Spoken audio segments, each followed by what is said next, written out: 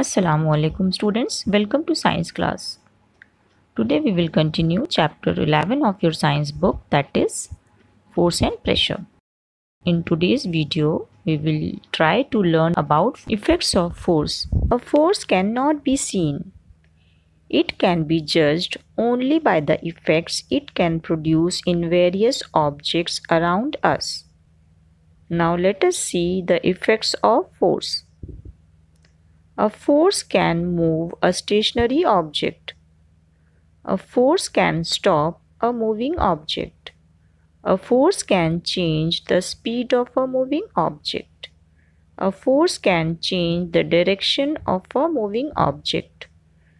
A force can change the shape or size of an object.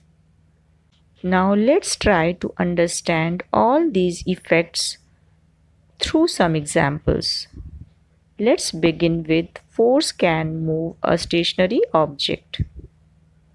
Students, see, here we have a trolley and this trolley is at rest.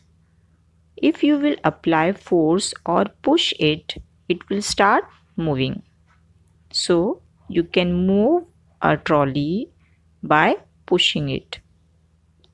Clear? Similarly, you can make a cart move by pulling it. You can move a football which is at rest by kicking it.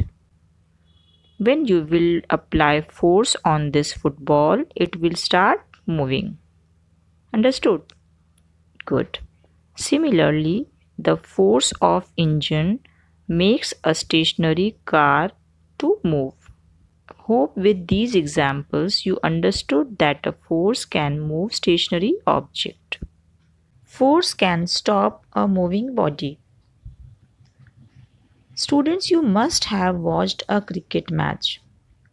Have you observed how the fielders dive to stop the ball from crossing the boundary? What they are actually doing? Yes, they are applying their strength to stop the ball. Or we can say they are applying force with their hands to stop the ball.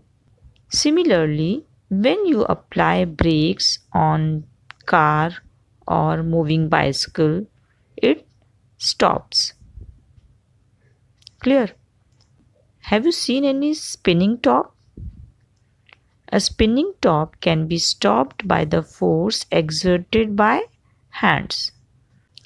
All these examples prove that force can stop a moving object.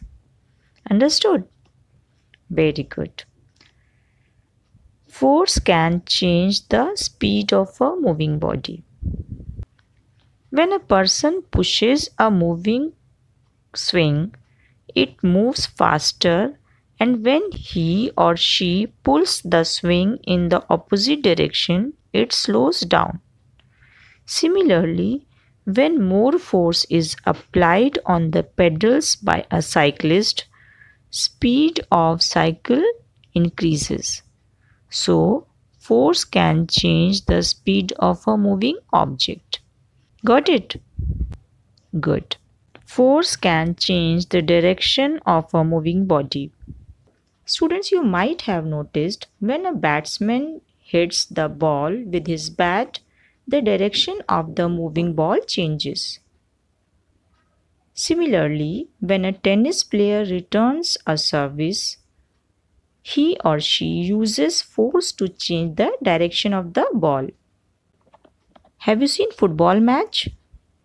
A football player kicks the ball accordingly to make it move in the desired direction. He can change its direction by kicking the ball. All these examples prove that force can change the direction of a moving object. Got it? Very good.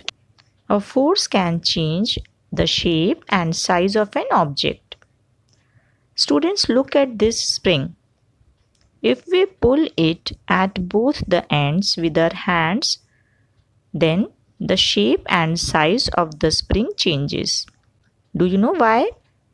Because the force of our hands changes the shape and size of this spring. The turns of the spring become farther apart and its length increases. Now let us see some more examples in which a force changes the shape of an object.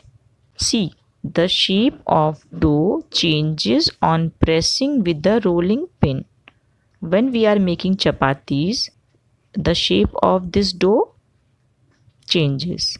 When we press the dough with the rolling pin, we apply force. So, we can say that the shape of the dough changes on applying force. Understood?